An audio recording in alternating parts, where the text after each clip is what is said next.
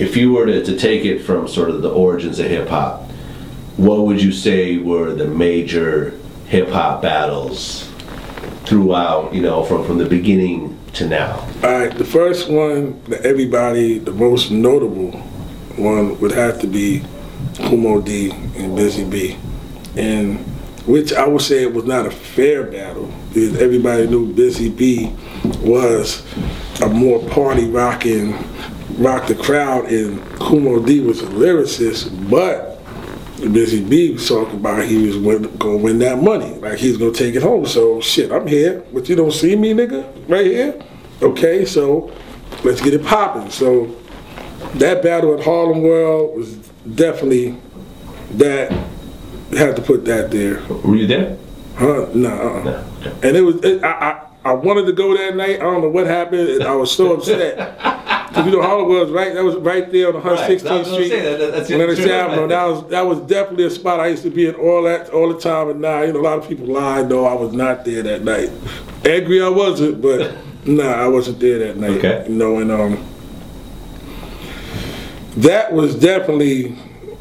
I would say that one, Cold Crush versus Romantic Fantastic. That's an old head, you know, old heads would know, but if we going from then to now, you gotta include those. Definitely LL and Kool Moe Dee. Remember, they got it popping for a minute. They was getting it popping. KRS and Champ?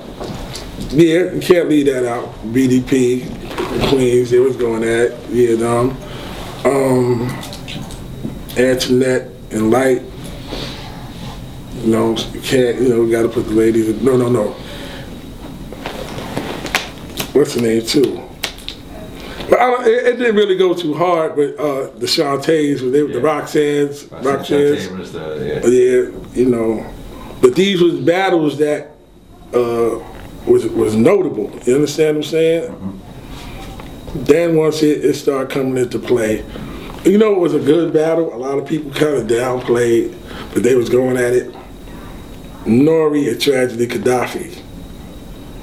Do you remember that? Yeah, do you remember that joint right there? Like they was busting at each other hard. Cube and Common, because remember Cube was with NWA. And Common Sense, remember, Common's from Chicago. Right. And even though he wasn't he's a calm, relaxed dude, but he was Common Sense, you know, he had on the goose and he was kind of thugging it, like, you understand what I'm saying? And, right. you know, he made the bitch in you understand what I'm saying, that Cube, so that kind of had that. He performed it in L.A. Yeah, exactly, and that kind of had that, and then Cube had no Vaseline, but that was more towards. That was definitely. Hold up, Cube and Eazy-E might have had the first street element. Violent kind of, yeah. And then we can't forget about the homie Tim Dog, the fuck Compton. Remember when they was going, you know, a little. So it's been a couple of them. It's been a couple of them, yo. Okay, so because because as we're going through, I realize this is just too many. It's too many. Yeah, that's what I'm saying. Like we skipping at it from A to Z. If you were to name your top 3 battles of all time, 3, 2, 1, what would be number 3? Number 3 slot, I would have to give to KRS-One and MC Shan. Why is that? That was like, I think they went about a good 5 records deep, you know. And KRS-One was one of the greatest lyricists ever. Yeah. The Juice Crew was strong. Yeah. You understand? And, you know, it was kind of like a monumental thing and a respectable one at that. Because it's like, you know, at the end of the day, it was like no bad blood after it, you know. Marley Marl and Red Alert, it's cool up to today. You understand what I'm saying? Like everybody kind of, you know. So I'm gonna go with that one. KRS-One and I think Marley Marl did an album together or something. Yeah, exactly. And see, but that's what I'm talking about. When it's all said and done, everybody's able to break bread and still be, you know. I remember seeing I think it was like one of the Beef series where 50 said that The Bridge Was Over, the Bridge Is Over was so hot that they were playing it in Queens, even though he was dissing Queens in the record. Yo, that record, when The Bridge Is Over came out, it was just like crazy. You know what I'm saying? South Bronx was nasty. But when The Bridge Was Over came out, it was just like, game over. Like, there's no more to talk about. Let's leave this alone. Because I remember Sam came back with that. I think the second one Sam did was that Beat You Down, Down, Down, that Beat You Down. Like, and it was really like the third verse where he was going hard though. It wasn't a whole like this record. You know what I'm saying? So, you know, but when The Bridge Is Over came, that was pretty much like, yo, come on, man.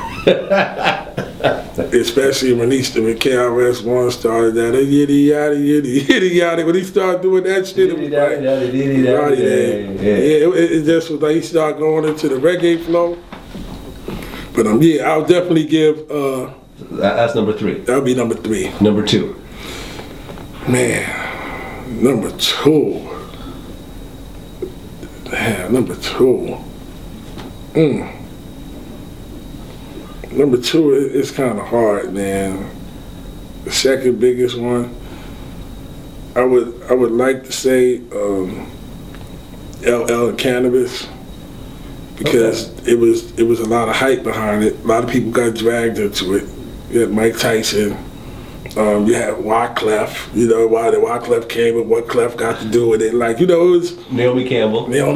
Like a lot of big heads got pulled into that. You know what I'm saying? And the hype around that joint, the serious, yo. What was interesting about that joint also is that even though LL was definitely the legendary status, he wasn't popping at that point. You know, it was sort of a very low time for LL. Like, people kind of didn't think he could do that anymore. I ain't gonna lie, I said, damn, man, I hope L don't let this nigga handle his ass, yo. Because with Cannabis, see, you from the era I'm from with the mixtape game. Cannabis was so hot on the mixtape level, and with the rapping and spitting, he was somebody nobody was fucking with. Right. So when that whole 4, 3, 2, 1 situation happened, I was like, oh, why the LL fuck with dude? Like, you know, like, because, you know, respectfully, L is one of my favorite artists. Like, you know, he's longevity, cool dude, you know, he knows the history of the game and everything, you know. But he came back with that Jack the Ripper shit, like that. I think that was the one with the horns in it. Wasn't it Jack the Ripper? That was, yo, like, LL said so much shit that joint. I got brain lock on that. He went in though. He went in. That joint right there was like at least 5.5 minutes. So I would have to put Cannabis and LL at number 2. Do you think that Cannabis, you know, never recovered from that battle? I don't think it's that he didn't recover. I think when he put the album out and it didn't live up to expectations, that's what, you know, because the fact that he stood up with L was you know, the big in the first record, that knockout shit was crazy. That record was crazy right there. The beat was crazy. He laid it down right. So, nah, I think when he didn't deliver the album, that's when people were like, oh man, like. I feel you. Number 1. Number 1 would definitely be Jay-Z and Nas. Why is that? Those are 2 of the biggest artists. Like, you know, in New York, and at the era, at the time, it was always that who's the king of New York? You understand? Who's the biggest artist in New York? It's always that king of New York talk. You understand? And Big Past and always kind of been like Jay-Z and Nas names lingering. You understand? So I think Jay felt that the only way he was going to be king was to knock Nas on his ass. And when he took them shots at Nas, I said, damn, this shit about to be on. You know what I'm saying? And it was a good battle, too. What were the standout lines in that battle? Oh man. I think when when Jay-Z, see that, like I said, the Takeover song was kind of tricky, but when he used that fucking shit from Sly and the Family Stone, that user lame, that shit was nasty. No, wait. That was it David Bowie? Fame? Huh? That was Fame. But what's his name? Sly Stone? Nah, that was Sly Stone. You might have to look that up, man. I know Sly Stone had used that too. You have to look that up. We gonna go off the camera on that. But long story, when he used that was nasty. You know what I'm saying? But then he was talking about he started talking about, and it confused me because he was saying Nas saw his first tech when he was on tour with me with Large Professor, and I know Nas said that to him.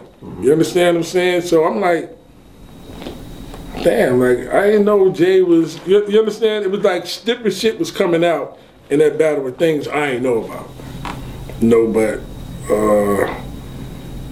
when that Nas nigga said, "Is he Dave Diddy or Dave Daddy or Dave Dummy?" Oh, I get it. He's Biggie, and you're Biggie, and he's Puffy. That shit, whatever.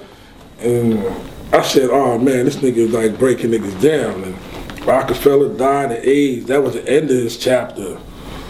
And that's the person you choose to name your company after? Negro, please.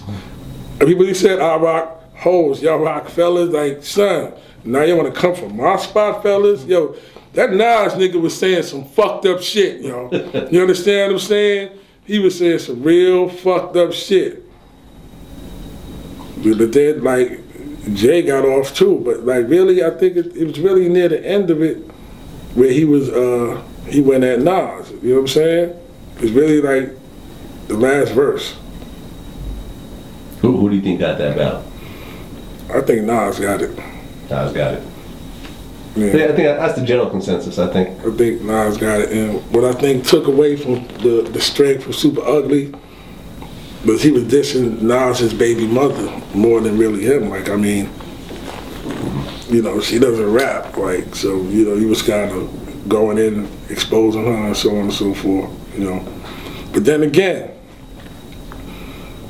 not on the contradiction side, but they was able to do some business afterwards and there was no hard feelings, you know, so that has to be, you know, respected. And I respect shit like that. No violence. You said what I said. I said what I said. We ain't gotta like each other, you know what I'm saying? But, you know, if it's $1 to be made, then it is what it is.